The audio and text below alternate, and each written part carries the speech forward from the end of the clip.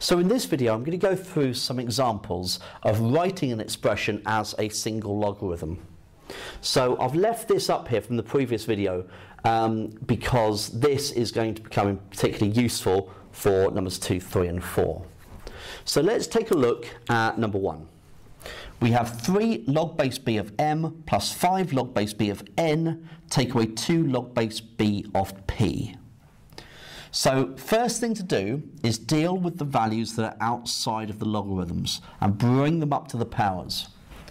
So I'm going to write that as log base b of m cubed plus log base b of n to the 5 take away log base b of p squared.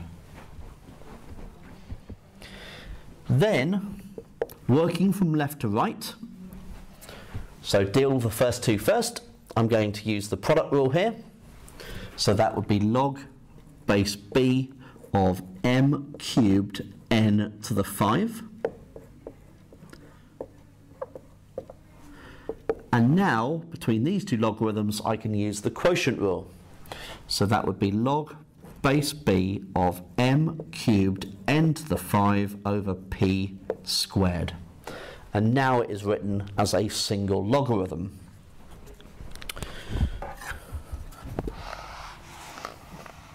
Okay, let's look at number 2.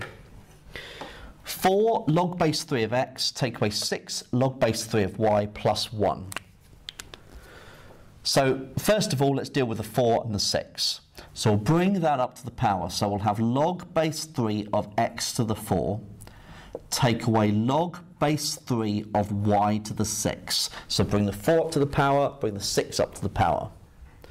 Now the 1, if x is 1, then it can be replaced with log base b of b to the 1. So log base b of b.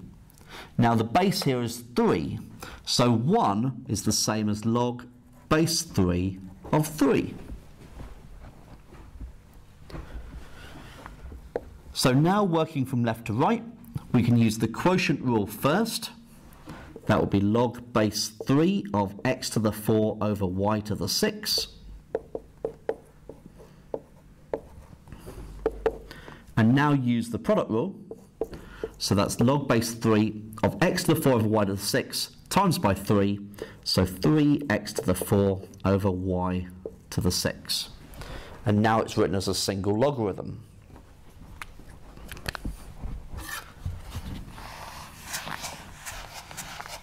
Okay. Now number 3. Let's deal with the half and the 2 first. So we'll have log base 5 of 4 to the half.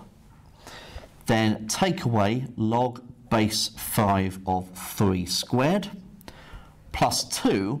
Now if I want to place 2, if the x is 2, the x there is 2. So we'll have log base b of b squared. Now the b here is 5, so that would be log base 5 of 5 squared. Okay, now log base 5 of 4 to the half. Well, 4 to the half is just 2, so log base 5 of 2. Then we'll have log base 5 of 9, and then log base 5 of 25. So working from left to right, let's use the quotient rule first. Log base 5 of 2 over 9.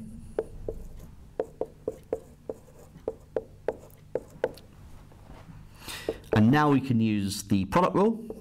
So log base 5 of 2/9 times 25, so that'll be 50 over 9. And so that is now written as a single logarithm.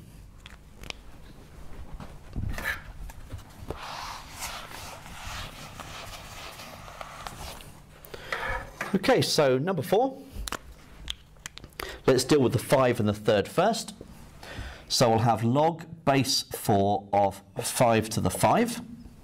Then take away log base 4 of 1000 to the 3rd.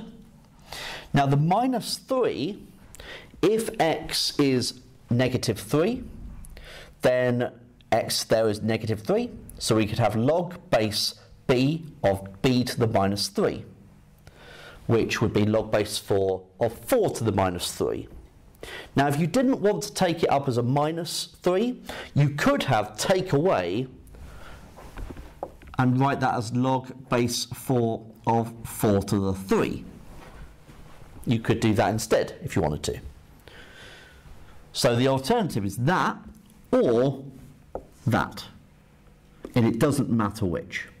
Okay, so you might prefer doing that just to kind of keep that as a minus. It's really up to you. I'll keep it with that. So log base 4 of, so we need 5 to the 5, so 3,125. Take away log base 4 of, well, 1,000 to the power of a third is 10. And then log base 4 of 4 cubed, well, 4 cubed is 64. So working from left to right, we have log base 4 of 3,125 over 10. So that's 625 over 2.